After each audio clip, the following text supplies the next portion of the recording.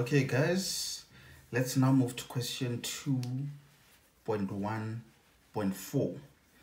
So without any waste of time, I'll just quickly read through a statement given there just before question 2.1.4. So let's see. So force F is now removed and the block accelerates down the plane. The kinetic frictional force remains the same, which is 20.37 Newton. I hope you still remember from the previous questions. So question 2.1.4 reads as follows. Calculate the magnitude of the acceleration of the block. So I'm not sure if you all understand exactly what is required of us to calculate. So if you can just try to visualize what's happening here, guys, I think you will realize that this question is actually one of the easiest questions that they want us to solve. Obviously, if you remember from our previous questions, we were calculating whatever that we requested to calculate with object P moving upwards or in the direction of northeast. So in this case, they remove that force which was pulling the object in that eastwards direction. So obviously we no longer have a force applied on that object which is pulling it or pushing it towards the east. So what happens since that force is now removed? Obviously that block, it now accelerates downwards. And most importantly, they just indicated that the frictional force remains the same, and we know it's 20.37 newtons. So let's have a look. It's obvious, guys. I'll just for a moment refer to the previous question. If you remember, we had this formula. I won't go deep into explaining how did we come up with that formula for this question, but if you can just have a look at this equation, we were calculating the force which was applied to that particular object, which is object P. So now in this case they are saying we no longer have that force, and again the object is no longer moving upwards, which means it's moving downwards. So in your mind, because there's a change of directions, that will obviously influence the initial signs that you had on these two forces. Remember, this is now being removed. So I think without any waste of time, guys, let's try to solve this question. So it's question 2.1.4. I hope you can see. So now we obviously rewrite the same formula, but remember, in this case the formula has to suit the scenario. So we still have our F net, which is the general formula, our F net, which is equals to MA. So we now have to expand this formula to suit the situation. So remember, initially we had the force which was being applied. So now in this case we no longer have a force being applied, but instead is the force of gravity which makes the object to obviously fall downwards. So we add it with force of friction, and it's equals to MA. Unlike the previous question, guys, if you remember, we had our acceleration as 0, but for this specific question, the acceleration, it won't be 0. Why? Because they just indicated that it accelerates down the plane. Unlike with the previous question where they said it was being pulled towards the east, obviously, and the acceleration was constant. I've clearly indicated what it means by a constant acceleration. So in this case, it accelerates downwards. So remember guys, I had a positive sign there because this formula says F net, which is the total force is equals to MA. So that's why I'm having a positive sign there. But on my third step, that's where I can now assign the signs, the correct signs which suits the situation. So I've got a positive FG. So that means I'll just try to redraw that object P. Remember, this is 30 degrees. And then now we obviously have the force of gravity. What else have we got? We've got frictional force, the force of friction, which is 20.37, I think. So now guys, this object, it's obviously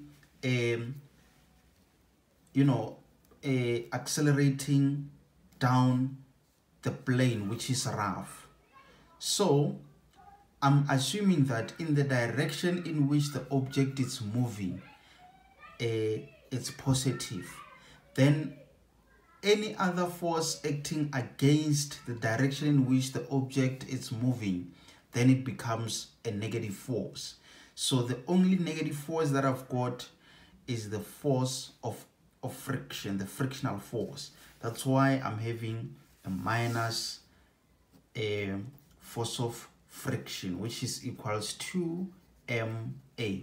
Remember, the A is what I'm calculating. So I'm trying to be as low as possible, and again to try to show all the necessary steps. They may not be that much important, but for someone, I assume, who has limited understanding when it comes to this chapter, with these additional steps, you might score a very positive point out of this step. So on the next step, I'm still going to further expand this formula. So now I've got mg, let's see, it's was it sine, it's sine theta, okay, minus force of friction, which is equals to MA. So I'm not sure if we're still together, guys. Remember, this formula, it doesn't change. The formula for force of gravity, it doesn't change. Remember, it's force of gravity or weight. So it doesn't matter whether you refer to that force as weight or a gravitational force, which is force of gravity. So this formula, it doesn't change, guys. It remains as it is. So what's important with this question is for you to be aware of the sign, and again to be aware of what's been given, what's not given, and most importantly, what is it that you are required to calculate. So at all times, remember, this is what the question wants you to calculate. Let's just quickly read through that question so that we don't forget our goal. Calculate the magnitude of the acceleration of the block. So the reason I went back to this question, guys, is because I want you to always remember that your final answer should be in meters per second squared. So whatever answer that you get, it should be meters per second squared. So that means out of all of this formula, all of that equations, you only have 3 SI units, which is F for the force, which is the Newton. You've got the force, which is measured in Newton. You've got the mass, which is measured in kg. And then we've got our acceleration, which is measured in meters per second squared. So obviously, you must be having that information. You must be having that information. And this is what you're looking for. So this kind of approach, guys, it helps you to always remember that your final answer should be meters per second squared, which is obviously your A. So at all times, you will never forget exactly what you're calculating. And I can tell you guys, it does happen, especially when you are not good with a specific chapter and you're trying to just practice and you do it a lot, like you overdo it such that you end up even forgetting exactly what you're calculating. And if you had a memo, you just take out a memo and check what the final answer looks like. So before you even get to the final stage, you should at least have an idea of where you're going. So in this case, we already know that our final answer should be meters per square second. And again, that means we're calculating for the acceleration. So now it's just a matter of substituting and punching on a calculator. Then we should be getting our final answer. So now let's substitute. We've got our mass, which is 8. Our g is 9.8. We've got sine. Remember, the angle is 30. So that's where we have our 30 degrees. We subtract 20 point. Let me just quickly confirm. So of course it's 20.37 newtons. You equate it to 8 times acceleration. So now you just punch all of this and divide by 8. That's how you get your acceleration. So remember, guys, a positive answer will mean the acceleration is in the same direction as it's in the same direction as the object P. So in short, I'm not sure if it will make sense, but what I'm trying to say, guys, is that this object is moving downwards, and we assumed that downwards to be positive. So that means if we get our acceleration as a positive answer, that means the object, it increases its velocity as it goes down. So it actually means it's in the same direction as the direction in which the object is moving. A good question asked. So if it's a negative number, then it means it's actually decelerating, not accelerating. So that means as it goes down, its velocity decreases, which means it might eventually come to a stop or come to rest. But otherwise, if we get a positive A, that means it's actually increasing its velocity as it goes down. So I just want to punch on a calculator. I'm sure that ring light, it won't be a problem. So let's see. I've already explained exactly how you solve that question. So you punch all of that, subtract 20.37. Let's punch equal sign. This is how much we get. Then we have to divide by 8. Divided by 8. So that means we get 2.35. I hope you can see. So our acceleration in this case is 2.35 meters per square second.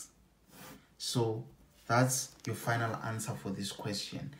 And okay, we shouldn't forget this part, obviously.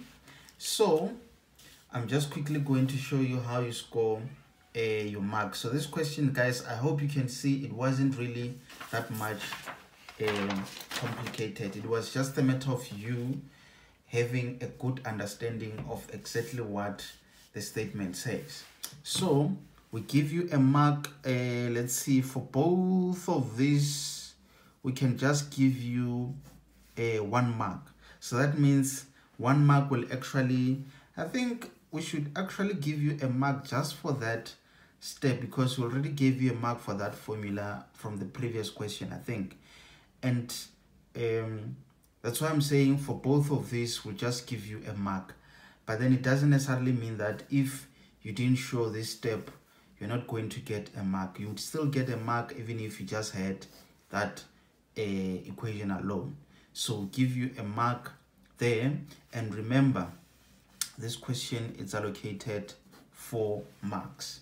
So I hope you obviously know exactly where you score your other marks. You score a mark for the left side of that equation.